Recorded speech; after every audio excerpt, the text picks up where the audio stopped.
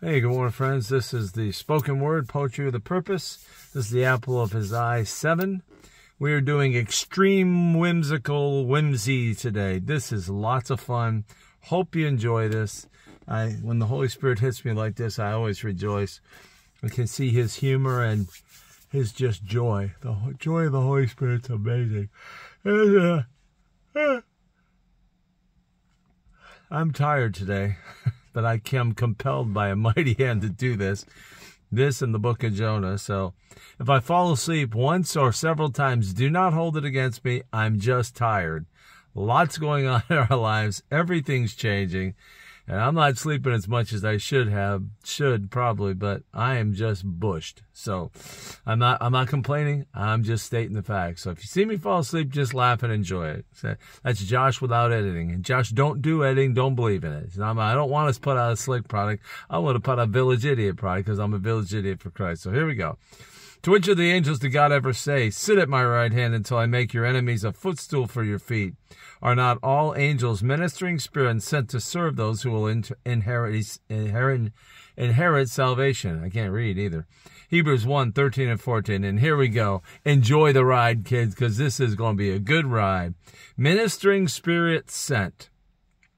Angel Bob is on deck. He's prepared now his heart, his assignment in hand. He's ready to start. He just waits for the word that it's time now to go, to be sent to the heirs and to serve these he knows. For he knows them so well, for Paul brags a lot about all his children. He's been put on the spot, stopped in mid-sentence or in the middle of a thought, as Paul weaves the tale with all the love he's been caught. And caught's the right word, for he's a prisoner of love. And who would have thought it about our Father above? Who'd have believed that he'd be addicted to the sons with a love beyond measure? Yes, to all of these ones. Of course, it was manifest on the cross with the death of the Christ, Paul doing everything and paying any price. And yet, here we are, him stuck once again, as Paul rambles on about those born again. These children so loved, yes, with a love beyond measure, and it's so evident to all that in these Paul takes so much pleasure. But as a ministering spirit, he just waits till he's sent, with such joy now in service in the way his eternity will be spent. Man, I love this one today. Man, I love the reality, the joy, the realness, that God really is real. And when I get this kind of stuff from the Holy Spirit, it just blesses my socks off, because people think about God in a religious way, and the Holy Spirit, they don't even know what to think about. It's the mystery of the Trinity, is the Spirit. We all understand the Father and Son, but who's the Spirit? And so I love when he does this kind of stuff. It's his humor. It's just so much fun. So let's just get into this. Again, we'll read the thing again. To which the angels did God ever say, sit at my right hand until I make your enemies a footstool? Again, reference to Christ. He never told the angels that they would make his enemies their footstool, his footstool. So and the angels are ministering spirits sent to those who will inherit salvation. So they go ahead of us, prepare good works for us to do. They're guarding over us, watching over us, and they are serving. We are the heirs of salvation. You and I, if we know Jesus Christ, we're an heir. We're a co-heir with Christ, a joint heir with Christ, heirs of salvation, and they serve us behind the scenes. We never see it. And one of my great joys in eternity is to thank each of them individually. Because we're going to judge angels, Paul said, and it's going to be like a judgment seat of Christ kind of judgment. We're going to judge them for their work. And again, I don't think it's going to be a hard judgment, because I think these guys serve so completely selflessly, but they're going to be rewarded for their service in the way we are. And so aren't you thankful that God thought enough of you to create an entire race of beings called ministering spirits but I call them my brothers. I'll be honest with you. I love them with a love, because I love the service. They serve. They have no ego. They have no self. They're just bent on serving. They're totally, completely addicted to serving. And I love that about them. And when I get up to heaven, I want to be like these guys are my example. Not that I'm going to become an angel. People don't become angels. That's one of the great misconceptions. But I'm bent on their example of service. They serve so well. Well, again, the 2/3 that are left. The first third, not so much. But The last 2/3 that are left after the great rebellion in heaven, yeah. But I love them, and I love them with a love that's passionate. And I want to hug each of them. I mean, I'm going to hug them. I'm going to give them a death hold, just hug them tight, because I love them, man. And if you haven't figured that out, yeah, I love angels. And so let's just jump right in here. I don't worship them. We don't worship angels. John made that mistake twice in the book of Revelation when he was writing it. They are fellow servants with us, and with our brothers, the prophets. They serve with us the kingdom. And so, but they have their own story and they serve us. But I would love to be able to have them recline and us serve them. I just love that. I just want to bless them so much. And so here we go. Angel Bob is on deck. I love it. Anything to do with names, I always use Bob. If you didn't figure that out, I always do. If it's a generic thing, I always go Bob. So this is Angel Bob. We're having fun with this. Remember, this is fun. This is cool. Angel Bob is on deck. He's prepared now. His heart. His assignment is in hand. He's ready to start. So it's like the picture in my mind is like baseball players. They're on deck. Their number is up next, and they're the next one up to bat, and they're going. They're ready. They're swinging the bat around. They're limbering up. They're getting ready. So here's Angel Bob on deck. He's ready. He's ready for his assignment. He's got his assignment. He's just waiting for the word. Time to go, man. Go serve. And he's just all excited because he's the next one up, man. He's ready to go. He just waits for the word. And I put the word in capital letters. The word is from the Father. Waits for the word. Okay, it's time to go. I ordain it. Now go. And so he waits for the word that it's time now to go, to be sent to the earth, to serve these he knows. For he knows them so well. For Paul brags a lot about all his children he's been put on. So I love this part here about Paul bragging about God. I use Paul a lot in this. I want a very, very family thing in this. That was very important in this. I was impressed to keep putting Paul in there instead of God. I mean, he's in there. God is in there too. But Paul was really important today. For he knows them so well. For Paul brags a lot. I gotta believe that Paul brags about us. That Paul talks about us all the time. Look at what my boy did over there. Look at what my daughter did over there. Man, these are the ones that have chosen to love me. These are the ones who love me because of a free will, because of their choice. And he's just in awe of us. How much. I mean, I think God sometimes is in awe of the love he feels for us, but he's also in awe of the love that we feel for him, because so few on the earth love him back. And he has so much unrequited love, poor God. He loves everything perfectly. This love moves out of him. I saw this so clearly. It's like this force, this power of love is just moving through the universe, touching everything. His love is touching everything. And once in a while, it touches someone. They look back and send love right back to him. When you love on God, when you tell him how much you love him, that's you sending love. He's always loving on you. He's always blessing you and loving you. But when you say, I love you, Paul, I love you, God, good morning, I love you, how are you today? I asked God the question the other day. I said, what do you think about yourself? And the answer I got was this: I think and know that I'm loved. And if men would love me, that all they would experience is my love, yet they refuse. Because it was an interesting, I was driving to the restaurant to work, and I was thinking, it just came in mind, I would be cool to ask God a very personal question. What do you think about yourself? That's something you talk to your friend. Man, what do you think about yourself? What do you think about what's going on here? And it just came to me, I asked God, what do you think about yourself, God? What would you say about yourself? What do you think about it? And I got, yesterday morning, it was like, I think and know that I'm loved. And if men would love me, all they'd see is my love, but they refuse. And it's just stamped in my mind and in my heart. And that's the truth. He thinks and knows that he's loved. He is love. And if people would just love him back, all they would ever experience is his love.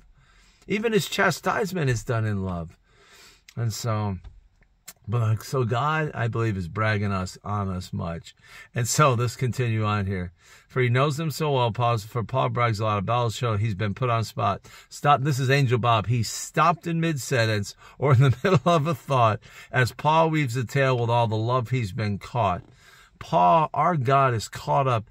God so loved the world. God, first on John 3:16. For God so loved the world. That means for God so loved people. The world there means people. For God so loved people that he sent his only begotten Son, that whoever believed in him would not perish but have eternal life. loves us so much. And he's caught up. I think God, if God's an addict of anything, if God could be addicted to anything, it would be his children. He's caught up. He's caught in this love for us that he himself created. It's so cool. It's a self-created love. He's a self-creating God, and it's a self-created love for us. He first loved us so that we could love him back. We'd understand how to love it and love him back. And so, but he's caught up in this love. It's so beautiful. This is so beautiful today. And caught's the right word, for he's a prisoner of love. In his heart, God is a prisoner of love. He loves you that much. He's a prisoner of his love for you.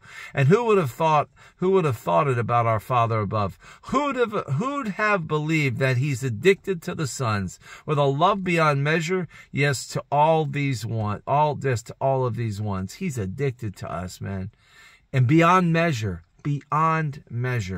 Of course, it was manifest on the cross. Here we go. We always come back to Jesus. It's always, whenever possible, to the blood. Blood didn't come in this poem, but we always come back to the cross or the blood wherever we can. Of course, it was manifest on the cross with the death of the Christ. Paul doing everything and paying every price. If any price, he paid the ultimate price for his children with the death of his firstborn, the death of his only begotten, the death of the only one ever wrought through the Holy Spirit instead of a man. He paid any price for us. And yet, here we go. And yet here we are, him stuck once again while Paul rambles on about those born again. I just love the whimsical nature of this poem. You see, Bob's just listening and going on. He's got his assignment and he's ready to go. Yet he's sitting there just listening with love as Paul goes on and on and on about the born again ones. These children so love, yes, with a love beyond measure, that it's so evident to all that in these Paul takes so much pleasure. Man, he loves us with a love beyond measure. And all things were created for his good pleasure. You and I were created for Paul's good pleasure. The angel class was created for Paul's good pleasure. And he takes an amazing amount of pleasure in all of us. It's so mind-blowing. And then the final stanza. But as a ministering spirit, he just waits till he's sent with such joy now in service in the ways eternity will be spent. In other words, he's waiting to be sent. Again, but he has such joy in the service, in his service to men, in his servant to the heirs of salvation. And he's rejoicing the fact that his entire eternity will be spent in this service. Angels will serve forever. They are ministering spirits that will serve us forever. And we'll be able to love back on them. We're gonna coexist with them, talk to them, have a personal relationship. I intend to have a personal relationship with all these guys. Absolutely, man. Anything I can share with them, anything I can do for them, any way I can serve them back and love them back the way they've loved me. But they're going to spend, their eternity is set. They're going to spend eternity with us, serving us and loving us. And it's just, if I could share my humanity with them, if I could help them to feel how I feel, I would love that. When I get up there, I want to share myself. The way they share themselves with us, I want to share myself with them is with equal measure. Everything inside of me, I want to give back to them because they've given. Everything inside of them has been given to us. We're so blessed, man. Think about what I'm saying here. The love of God is so profound. He creates all of these ones to serve each other. This is a mutual love, a mutually beneficial relationship between us and them. And it's just love upon love upon love upon love upon love. The kingdom of God is based on his love. Can't you see them? Why would he create ministering spirits unless it was about love? You know, I mean, he didn't have to make angels, but he did. And they have joy in their service. They are in wonder of us. They long to look into these things, as it says in Hebrews or James or something. You know, they look at us with wonder, like, wow, you guys are the kids. They're in awe, and it blows you away how real this all is, how much love is real, how the love is so real. And everything is contingent on it and hinges on it and is powered by it. And you see it right here. Powered by his love. Everything is powered by the love of God. I will say this and preach this and teach this till the day I die. The only thing that counts is faith expressing itself through love. Love is the thing. And it's perfectly evident with the angels and how much, I think, and I don't believe they're emotionless creatures. I believe they're full of the love of God, filled up with his love. They're as passionate about us as probably God is about us.